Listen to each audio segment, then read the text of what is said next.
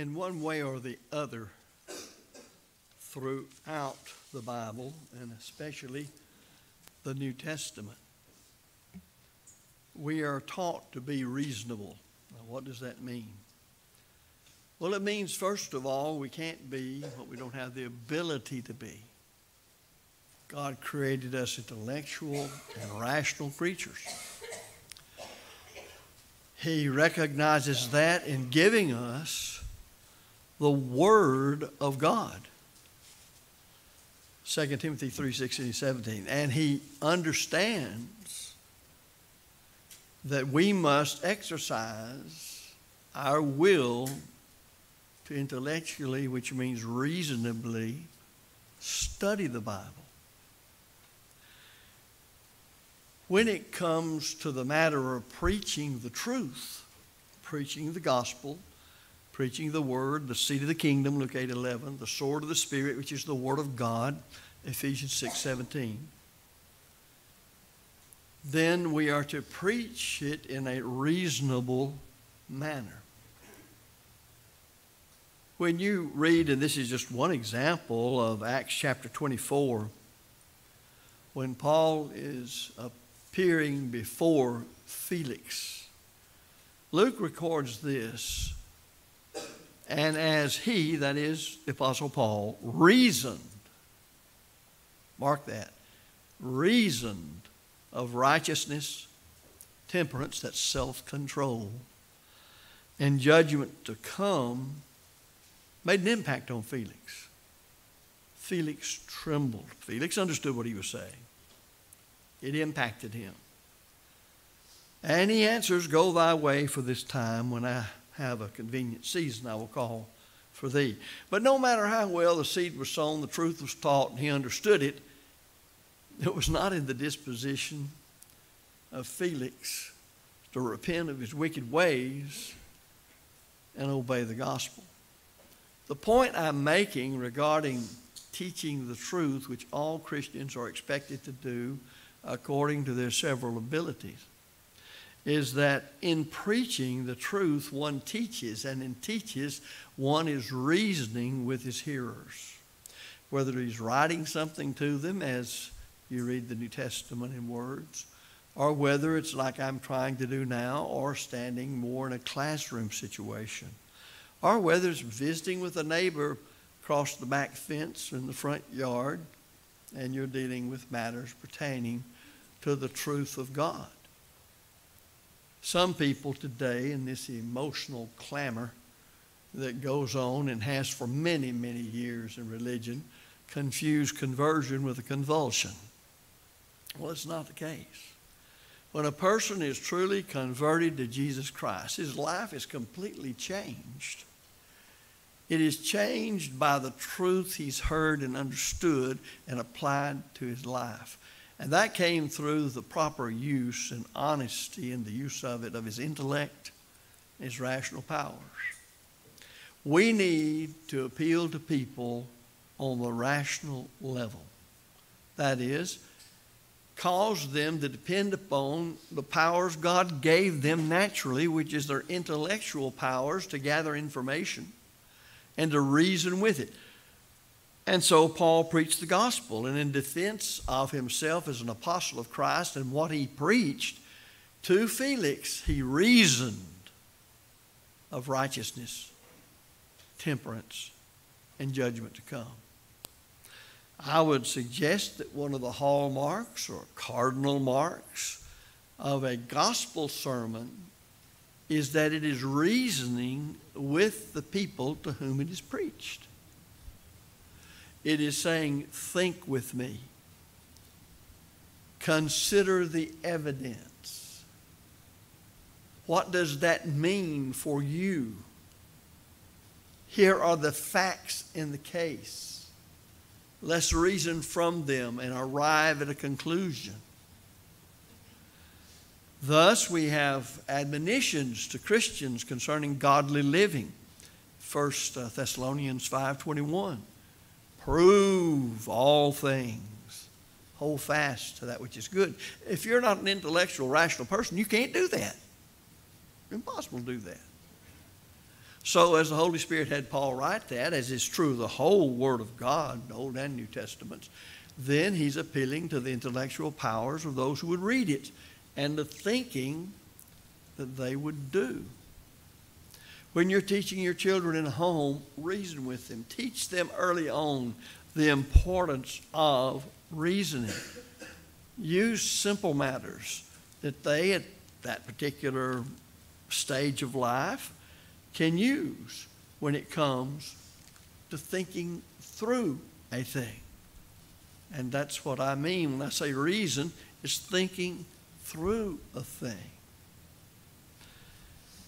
Now, with that as an introduction, I want to emphasize in this sermon that there is no middle ground, no middle ground at all between truth and error. None whatsoever. There is in this world today, has been for a long time, and I've seen it in most of my preaching career grow and develop in the churches among certain people. And it is the belief that men can hold contradictory doctrines on matters of the faith, as Jude used it. We studied this morning in the back class, Jude 3, and still be acceptable to God. And that's just not the case. It's not, first of all, rational. It's irrational to teach such a thing. It is ultimately a rejection of saving truth. I want us to consider for a moment the laws of human thought. Now you can say, well, man must have invented those. No. Man analyzed what it was, and just like grammar, when it comes to a sentence, then he labeled it and identified it and defined it so he could refer to it. As I've said on multiple occasions concerning a verb in a sentence, a verb was doing what a verb does in a sentence long before anybody called it a verb. That's for sake of identification and definition. And the same is true when you investigate the thinking that all of us do. And we do some of it so much we don't even know we are. I'll show you one of those. And you probably have already done it today. When you pull up to a four-way stop, meaning stop signs in an intersection, you already know that when you're the last one to pull up to that stop sign, you stop and the other person goes. Now you learn that. Intellectually, you grasp that. You pull up to a stoplight. If it's red, all things working as they're meant to, people, of course, respecting the laws they should, you pull up and that red is facing you, you stop. And you know, going the other way, people have green and they're moving. Now, there can be exceptions, but I'm talking about what is routine. And you do that without even thinking. Now, because people don't abide by the law and because people do things that suits them, you may be even more cautious and be careful because some people run red lights. I understand that.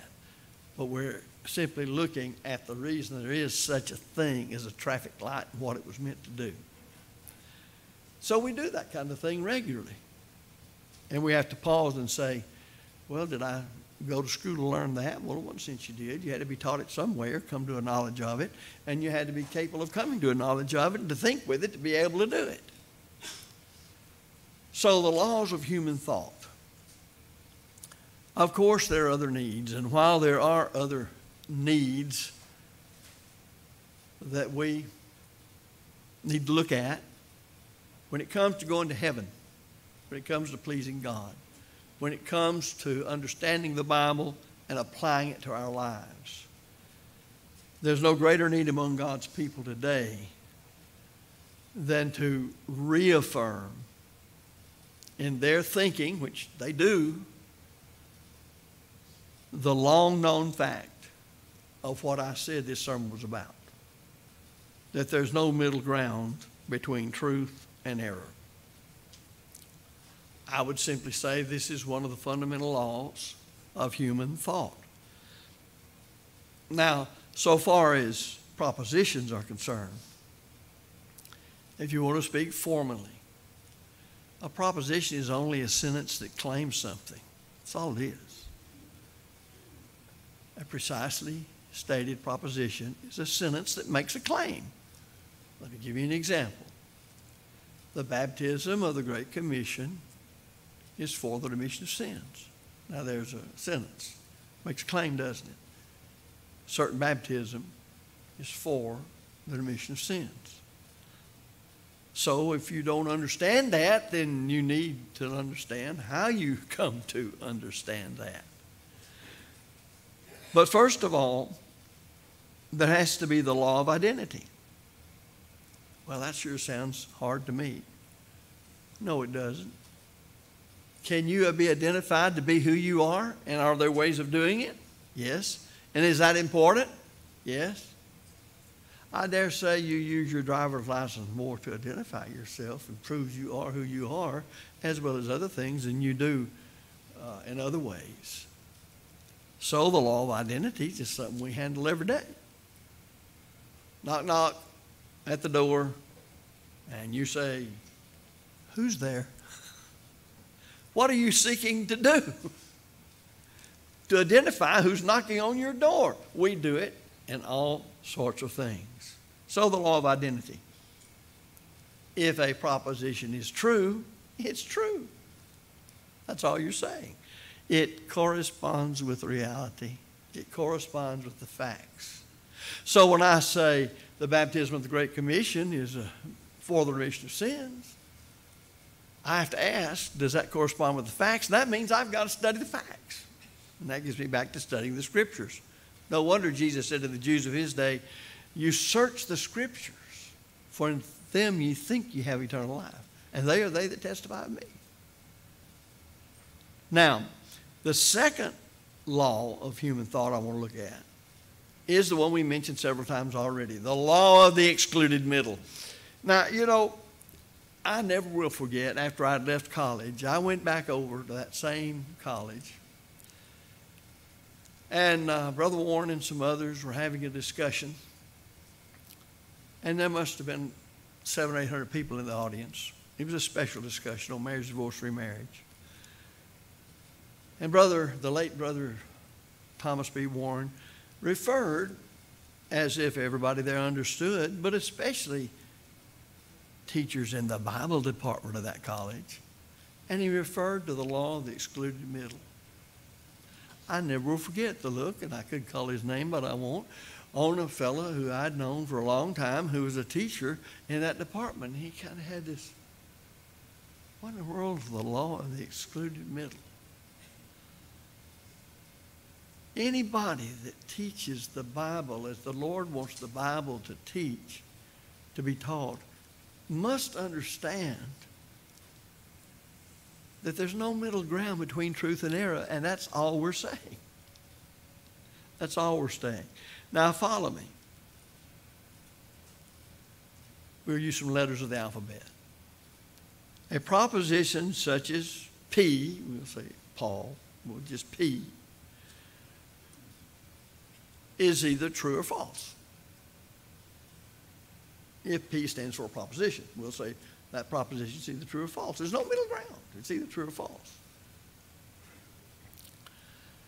And number 3, the law of contradiction. Well, does that sound awful formal, the law of contradiction? Well, that simply is saying that a proposition P cannot be both true and false. In other words, Andrew can't both be Devon's husband and not be Devon's husband. Is that hard to understand? It's that simple. And these laws are given in the book that I have, and it's an older book. They're found in many logic textbooks. Logic and Introduction by Professor Lionel Ruby. So there are 3 laws. I think I gave all 3 of them.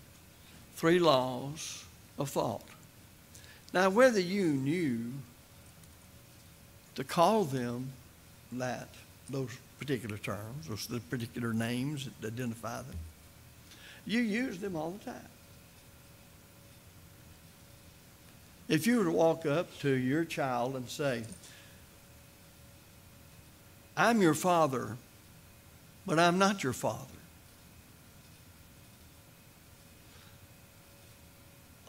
Are any of your kids smart enough, if he's listening and understanding and old enough to understand what father and I'm your father and I'm not your father mean? Are they going to look at you and say, I'm so glad I have such a smart daddy? Well, of course, kids can understand it when they don't even know how to put the laws of thought or into sentence form. So all we're doing is simply saying what you do every day, all day long. Has long ago been set into the laws of human thought so we could talk about them. And I think you see that all these laws of thought are important. But special attention will be given in this sermon to the law of the excluded middle. Because I think this is the one which is most pertinent to current problems and has been for many, many years. Yes, even among brethren. Now, in setting forth this law, again referring back to Lionel Ruby, a logician, had this to say: a proposition is either true or false. There is no middle ground between truth and falsity. That's a very brief comment. You're either in this building right now or you're not.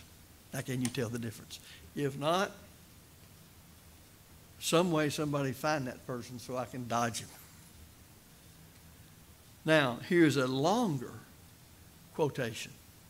A fellow by the name of Jevons said this, W.S. Jevons, concerning the law that excluded middle. That a thing can't be true and false at the same time. There's no middle ground. It's either true or false. He says of this, its meaning may best be explained by saying that it is impossible to mention anything and any quality or circumstance without allowing that the quality or circumstance either belongs to the thing or does not belong. The name of the law of excluded middle, expresses the fact that there's no third or middle course. The answer must be yes or no, or we might say true or false. Let the thing be rock and the quality hard, then the rock must be either hard or not hard. Gold must be either white or not white. A line must be either straight or not straight. An action must be either virtuous or not virtuous. That's his work, Elementary Lessons in Logic, page 119. Now, I realize I'm being kind of formal, and yet I'm trying to show you that this was all involved in the mind of God and in the mind of the apostles, or else we would not be commanded to prove all things, hold fast that which is good. 1 Thessalonians 5:21. And Paul would not have, as he did in other places, as Luke records in Acts, reasoned with people as he preached the gospel to them.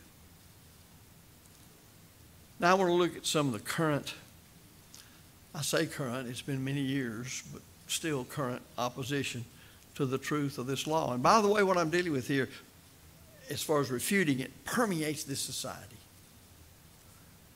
Because it comes back to your truth, my truth, their truth. Who knows? Does everybody get along? Well, that won't work. So some are contending that when there are opposing views as to whether or not a proposition is true or not true, one must be careful not to be what they call, and here's that term rises up, legalistic, and say that the proposition is either 100% true or 100% false. Now let me illustrate what I'm talking about. Such opposition to the truthfulness of the law of the excluded middle. That's what I'm dealing with, remember, and I'll keep saying that. Let it be supposed that there's a certain, we're back to our proposition P. There's a certain precisely stated proposition, a sentence that makes a claim, proposition P. Let it be further supposed that man A says proposition P is true. Let it still be further supposed that man B, as in Baker, says proposition P is not true. And let it still be further supposed that man C says, since man A and man B differ in these views, how can I know which one is right? How can they know which one is right? It seems to me that there's good to be said for the views of both men, A and B. And that either one of them would be somewhat quite arrogant to say that his own view is 100% right and the other view is 100% wrong, which, by the way, is basically an agnostic position. It's saying, I can't know. Now, you don't think people would be that way, but they are.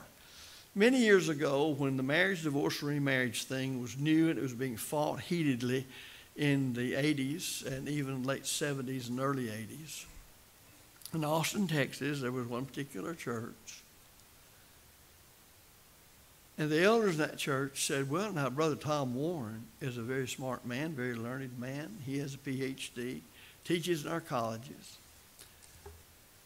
And Brother Bales, J.D. Bales, both of them passed from this earth. I knew both of them, had classes under Brother Bales. He's a smart man. He's got a PhD. He knows a lot of Bible. Both of them written all sorts of books and had debates. And they disagree on the matter of marriage, divorce, remarriage. These elders sat before a preacher and said, how can we know what is right when you got these two men disagreeing with one another? Do you realize what that said about their view of truth, about their view of understanding the Bible, about their own personal responsibility to God to ascertain the truth and to study the Bible? But that's reality. That's the way people are. And a lot of people run from the differences that exist over matters of truth, and I'm emphasizing matters of truth, because they don't get in a discussion. How far do you read, and I'll just take the New Testament for example, into the life of Christ, Matthew, Mark, Luke, and John, how far do you read into those books that you don't find him in great battles on the basis of right and wrong? How far do you read into Acts before you see great battles between Paul and others, between what's right and what's wrong?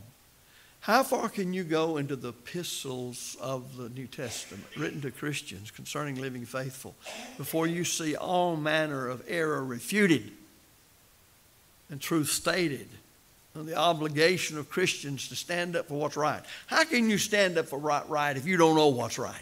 Well, there's good on both sides.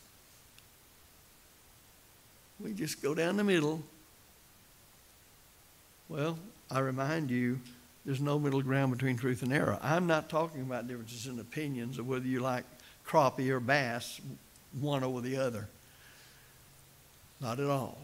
I'm talking about the truth that Jesus talked about in John 8:31 and 32. If you continue in my word, then are you my disciples indeed, and ye shall know the truth, and the truth shall make you free. Do you realize taking this position that, well, there's good on both sides, in the matter of truth that Jesus talked about, that why even have a Bible? Why would God even put the Bible in the world? Now, man's C in our illustration's position amounts to upholding this particular view. And this is out there all around us. Man cannot really find truth and therefore cannot ever be sure that his own views are right and that opposing views are wrong. How would you like to go through life feeling that way, thinking that way? The writer of the Bible, God, did not set forth things that way. And we today, if we're true Christians, as the New Testament uses that word and defines it, we won't either. What we set forth here is several false views. Now, the law of the excluded middle applied to some, we'll say it this way, concrete propositions. In order to help in understanding what the law of the excluded middle is and how important it is, that I want you to consider some propositions. And these aren't just things pulled out of thin air. These are things people have actually got themselves into. Let me give you proposition number one. Not hard to understand.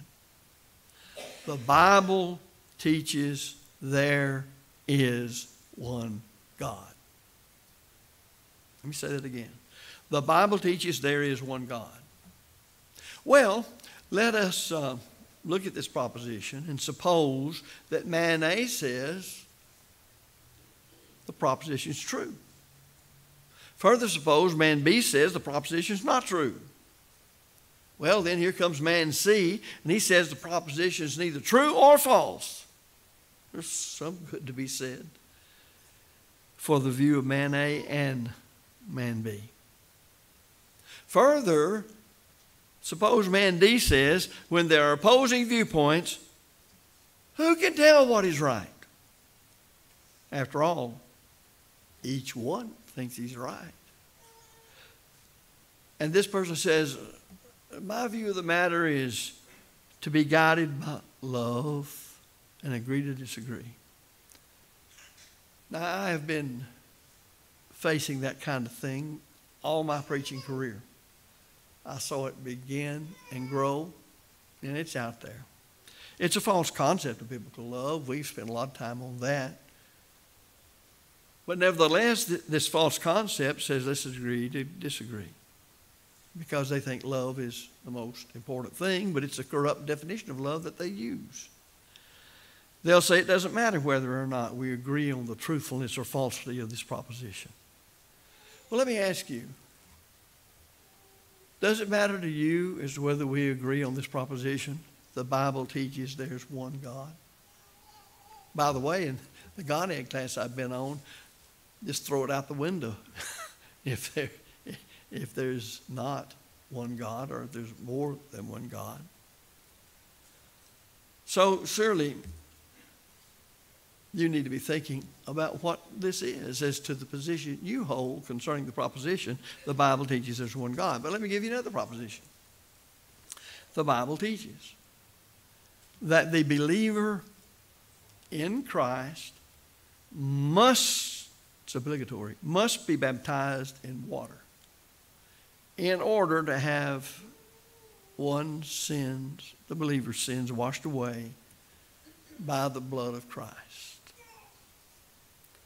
Well, let's go back through our little approach to things. Let's just suppose that man A says the proposition is true. Then man B says the proposition is not true. It's false. Then here comes man C again and says, well, the proposition is neither true nor false. There's some good to be said for the view man A, and there's some good to be said for the view of man B. Then, as I said earlier, further suppose here comes man D, and he says, when there are opposing viewpoints, who can tell who's right?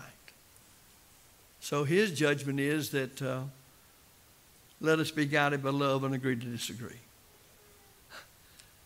Because love, you see, is an important thing. Doesn't matter whether or not we agree on the truthfulness or falsity of the proposition.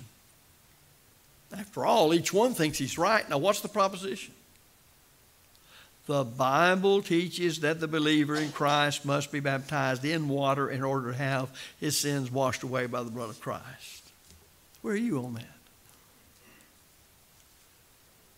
Here's the last one, proposition number 3. The Bible teaches that Christians are to eat the Lord's Supper on every first day of the week and only on the first day of the week. Well, now about this proposition, we'll go back through these same men, A, B, and so on. Man A says the proposition is true. Then man B comes along and says the proposition is not true, it's false. Man C comes along and says the proposition is neither true nor false. There's some good to be said for the view of man A, and there's some good to be said for the view of man B. Well, man D has to be heard from, and he says when there are opposing viewpoints, who can tell who's right? So I say let's be guided by love, and while we agree to disagree, let's extend the hand of fellowship to all, because love is the important thing. So it doesn't matter whether or not we agree on the truthfulness or the falsity of the proposition. After all, each one thinks he's right. And how can any of us ever know who's right? What was the proposition? The Bible teaches that Christians are to eat the Lord's Supper on every first day of the week and only on the first day of the week. Now, where do you fall? A, B, C, or D? Well, we expect to evaluate these things. See, everything I'm doing this morning says you got a brain, you got a mind, you're intellectual, you got to think straight, you got to prove all things, hold fast that which is good. You got to consider the facts in the case. You got to think with those facts, and you've got to arrive at the right conclusion. So, of the views that we just went through, my comment is a reaction to these A, B, and C fellas. The view of man A is correct. Each one of these is true. The view of man B is wrong. The view of man C is wrong and absurd. The view of man D is both wrong and absurd. And that's because of the law that's through the middle. There's no middle ground between truth and error. It's just truth. Or you can't make heads or tails out of John 8:31 and 32. Or in Jesus' prayer, Father, sanctify them through thy truth. Thy word is truth. You see, that's a proposition, precisely stated proposition. God's word is truth. That's either true or false. So there's evidence that loose views are being held by a host of members of the church, and certainly out here in the world and the things that they do. And you see that all around. Homosexuality is sin. True or false? And you can go right down the line. To lie is to sin. Well, I have to define lie. It's a falsehood. Well, falsehood, that implies there's a standard that's truth and somebody's gone against it. So you see, it all goes back to truth. So that hits morals and religion. If these views that we've been talking about that are wrong, I've illustrated the best I could, if they are right, they're true, and I asked this already, what good is the revelation of God's word to us? When it says all Scripture is given by inspiration of God and is profitable for doctrine, for reproof, for correction, for instruction in righteousness, that the man of God may be perfect, thoroughly furnished in all good works. 2 Timothy 3:16-17. Now, what sense does John 12:48 make? He that rejecteth me and receiveth not my words hath one that judgeth him. The words that I have spoken, these same shall judge him in the last day. how they read when they were revealed, how they read now 2,000 years later, and how they read at the end of time as we stand before the judgment bar of Christ to give an account of deeds done in the body is going to all be the same. And the law, the excluded middle, there's no middle ground between truth and error, will be there. Now we need to understand this. And when you read the inspired Apostle Paul, he plainly taught that the believing and the following of a false doctrine would damn one's soul. Plainly taught it. Listen to what he said to the Thessalonians.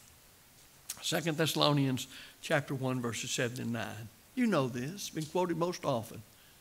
And it's either true or not true. True or false. And to you who are troubled, rest with us. When the Lord Jesus shall be revealed from heaven with his mighty angels, in flaming fire, taking vengeance on them that know not God and that obey not the gospel of our Lord Jesus Christ, who shall be punished with everlasting destruction from the presence of the Lord and from the glory of his power. But he goes on to talk about the righteous, when he shall come to be glorified in his saints and to be admired in all them that believe, because our testimony among you was believed in that day. Wherefore also we pray always for you, that our God would count you worthy of this calling and fulfill all the good pleasure of his goodness and the work of faith with power. Then the last verse, verse 12, that the name of our Lord Jesus Christ may be glorified in you and ye in him, according to the grace of our God and the Lord Jesus Christ. You know what I conclude for me at the end of this, and I learned it a long time ago. Here's what I conclude. Preach the word. Contend for the faith once for all delivered to the saints. I am not ashamed of the gospel of Christ, for it is the power of God unto salvation. And how can anybody know how their mind works, the mind God gave you intellectually and rationally, and how God communicates to us the truth that sets us free, and come to any other conclusion? Now, you know, in doing this, we studied this morning just exactly when God remits a person's sins. It's not at the point of belief only in Christ. It's not at the point of repenting of one's sins, though essential, Acts 17:30. It's not at the point of one confessing one's faith in Christ that he's the Son of God, Romans 10:10. All of those, as was pointed out at another time from this pulpit, are unto salvation. They're headed in the way of salvation, and they are essential. But one gets into Christ by being baptized into Christ. Galatians 3:26, especially 27. There's no other way. There's no ifs, ands, or buts about it. That's what the good book says. That's the way one becomes a Christian, and in no other way. When you do that, the Lord adds you to his church, not some denomination made by man, sustained by the commandments and doctrines of men, but the Lord's church, Acts 2, verse 47. And one continues steadfastly, faithfully to the Lord, living the Christian life, 1 Corinthians 15:58. To the child of God, you know when you're right or wrong. But I tell you, members of the church who engaged in one or more wrongs, they will do in their own minds, that's how they deceive themselves, what many do all around us. Well, I don't know. Other people do wrong too, and they're good people. I like what one preacher said one time. When you start thinking that way, when you know exactly what the Bible says, those thoughts are nothing but the devil talking to you. So if you need to obey the gospel to become a Christian, now's the time to do it. As a child of God, if you've sinned, need to repent, confess those sins, pray God for forgiveness, now's the time to do that. And so we urge you to do what we stand and sing.